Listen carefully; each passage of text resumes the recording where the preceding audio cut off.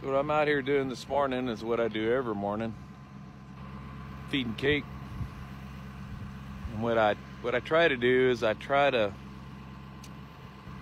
get about a mile away from the herd and start putting the line down, and I'll feed probably 400 pounds of cake.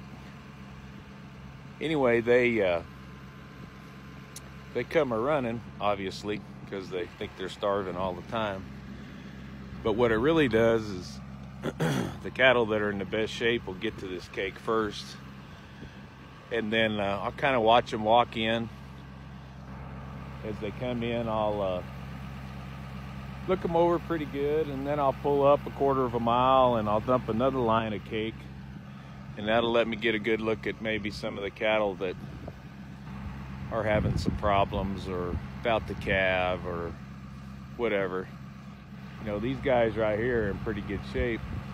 They're trotting in here for cake and feeling pretty good, but there's some back there about a mile north of here that probably are struggling. So this gives me an opportunity to look them over one by one and see what I got going on.